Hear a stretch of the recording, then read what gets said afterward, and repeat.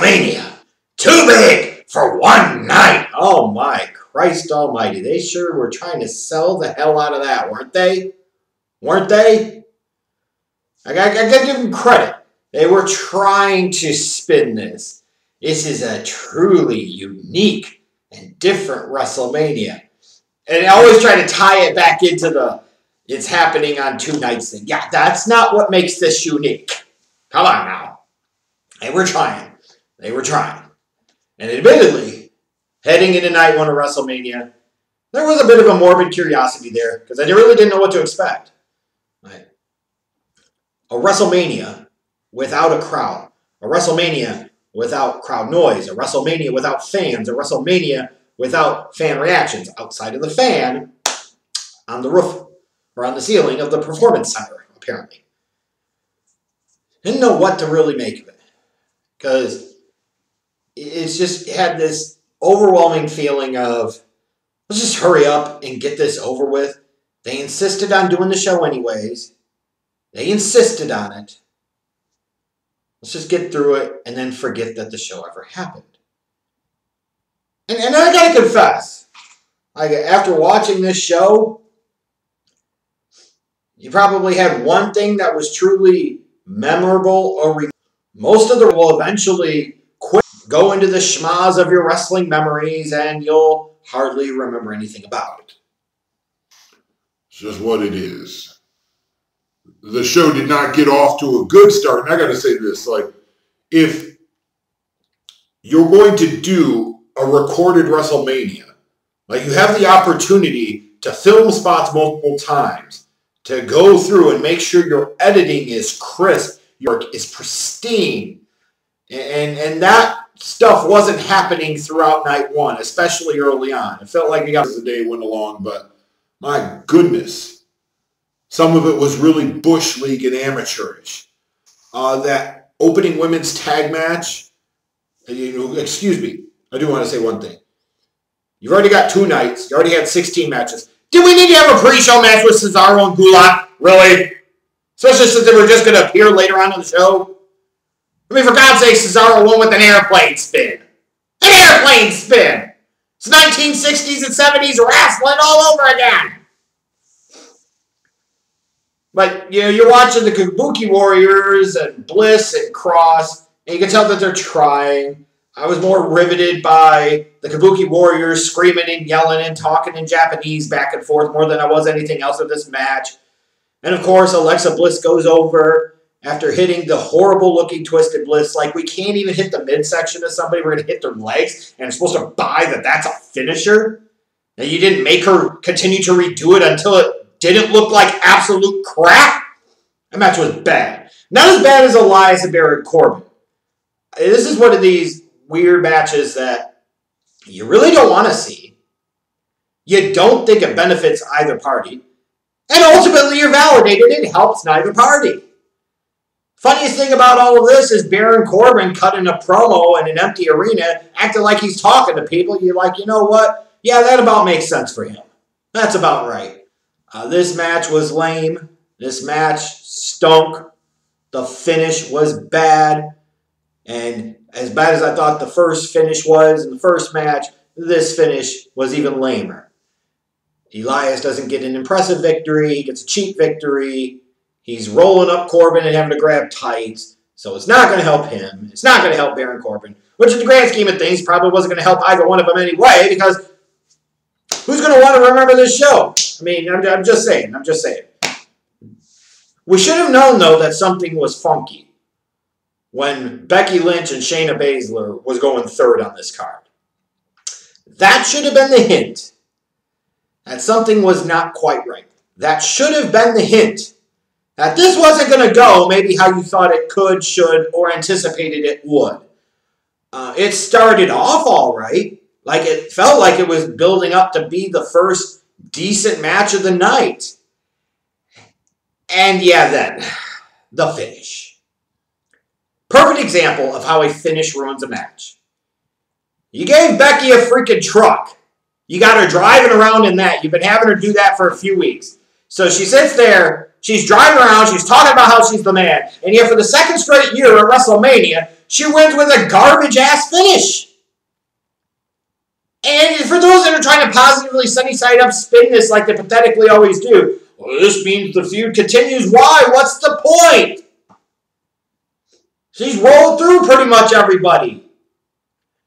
You had built up Shayna to a point where it felt like it was right. The time was right to have her win the belt, so of course she didn't. No matter how much you try to force the man down everybody's throats, she is not that level of star, period. Period. And what was shaping up to be a good match had an absolutely queef-ass finish. And this whole match just ended up being a wet fart that you wanted to forget about really quickly. And I was being a smartass, imagine that, on Twitter before this match happened. But I was saying that, Taxi Sammy could potentially be dominant here as a performer. Because God knows, he's used to empty arena matches and matches with no reactions from the audience. And by God, this Intercontinental Championship match between Sami Zayn and Daniel Bryan was good. Easily buried the first 3 matches, in my opinion. I was worried that it was actually going to end up being the match of the night. I enjoyed it. I actually legitimately enjoyed it. Still trying to figure out what was the whole point of having Daniel Bryan wrestle Drew Gulak just so that way he could be in his corner at WrestleMania. Like, that's the type of crap that doesn't make any sense to me. But in this type of setting where you have no fans, you got to get something going, and you got to do something different. Focus on storytelling elements, focus on emotions, focus on actions and reactions, and that's what this match did. I am not surprised that Taxi Sammy in an empty arena was dominant. Easily his best work at WWE, in my not-so-humble opinion. Easily. The best pure match of Night 1 has to be the triple threat ladder tag team title match, even though there were only 3 guys in it, not 6. Hats off to all 3 of them. Morrison, Kofi, Clinton. Yeah, I don't know what the hell was with that trolley gummy worms look that he's got going on, but hey, whatever, to each their own. And one of the Usos, whichever one it was, drunk or sober, I can't remember. No matter what, this match was really, really damn good. I even liked the finish on this one. I really liked the finish. Try to do something a little different, a little creative. It works for me. Massive credit to these 3 guys for going out there and busting their ass when they didn't have to. It wouldn't make much of a difference if they did or they didn't, but they did. And I commend them for it. John Morrison wins. And this is so exciting. Like, I can't wait to engage Tony in conversation about this. I gotta get him something. Like a Robo-Jomo. Is that what you think? Yeah! Something like a Robo-Jomo. So at 3 o'clock in the morning, it always goes, listen, this is make-believe. God. It was fantastic. Fantastic. Kevin Owens versus Seth Rollins. The first part of the match was just one of these things where I'm just waiting for this exercise of futility to get over. I wasn't into it, wasn't feeling it. Then, of course, you have Kevin Owens win via DQ. You only then end up restarting the match and making it the type of match it probably should have been to begin with, which was a no DQ match. Kevin Owens has his big fat boy spot off of the WrestleMania sign, and that worked. I just was not that into it. The last few minutes of the match were actually really good, but the Monday Night Messiah shtick and everything else, nah, I'm good with all that stuff. Kevin Owens wins. Yippee skip, whoop-de-woo, moving on next. Speaking of next, who's next? Braun Strowman, Goldberg. World title match. That's what you get at an empty arena WrestleMania. God, that was bad. That was so bad. If anything else, the one thing about it, well, I wish they would have just let frickin' Goldberg win and carry the strap until Roman comes back and actually have the match that we should have had. Maybe at a SummerSlam or something. If there's any justice in the world, it's the fact that Braun Strowman won that whack-ass match for his first world championship about 2+ years too damn late and in front of absolutely nobody. Justice is sweet. Kind of. Be better than Braun.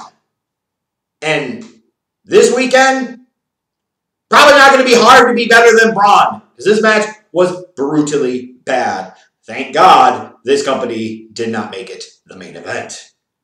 Because what they made the main event was the Boneyard match. Undertaker, AJ Styles.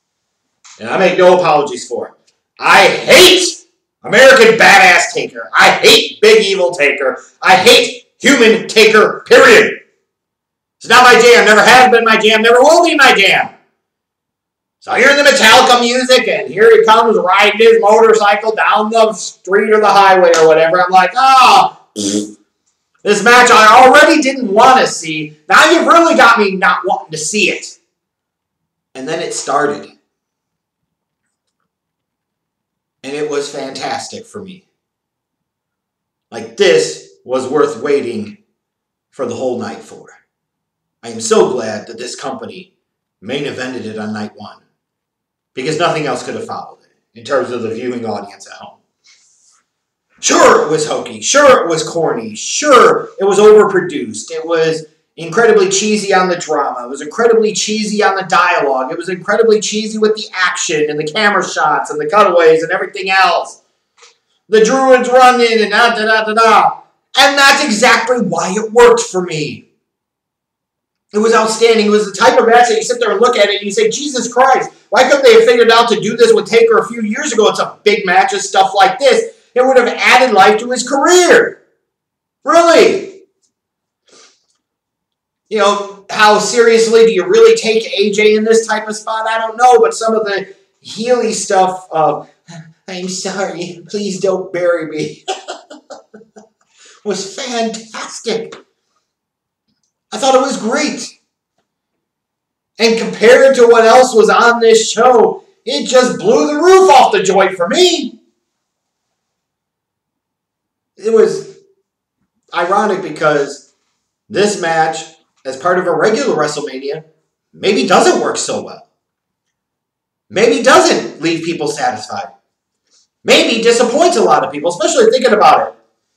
If WrestleMania would have actually been WrestleMania this year, you had it at Raymond James Stadium, I know how pissed you would have been as a fan if one of the reasons you bought a ticket was to see Undertaker versus AJ Styles, and then you have to direct your ass up to the big screen to watch Undertaker versus AJ Styles. You probably wouldn't have liked that too much. Well, in this type of setting, in the reality that we're currently dealing with, it was perfect. You can't do these all the time. But if you do them well, man, they can really connect. And this match really connected for me. I absolutely enjoyed it. It left me feeling a lot better about night one of WrestleMania than I really should have felt. Because even with that Boneyard match, it does not change the fact that this did not feel like WrestleMania. And no matter how much I appreciate the attempt at a distraction, the good portion, majority of the night, I'm just sitting there and saying, we couldn't have delayed this. We couldn't have had a real WrestleMania. Like the ladder match, these guys are bumping around, and instead of getting the pops that really feed the energy and the environment and the aura of the match, you get nothing. Having maybe the fans crap all over Braun Strowman for winning his first world title, we got nothing. You know, Owens does this great spot off the WrestleMania sign onto Rollins on the table. Nothing. Nothing, nothing, nothing. No matter how much you try, you just can't help but feel like this was just a Raw episode or a SmackDown episode recorded at the Performance Center. One of the big misses of the night to me was you might as well hooked up the frickin' tag titles to the ceiling fan. Like nothing screams big leagues like WrestleMania and a ceiling fan. Oh my God. Some of the matches and some of the finishes were squirrely and poorly done, which is frustrating, especially knowing that this shit wasn't done live. It could have been better. It should have been better. But at least for night one, I enjoyed the fact that we weren't trying to pound 6 hours of show into one night. It's nice to get some of it and then come back Sunday night and get the second half of it. That's a good feeling. That probably will continue in future years.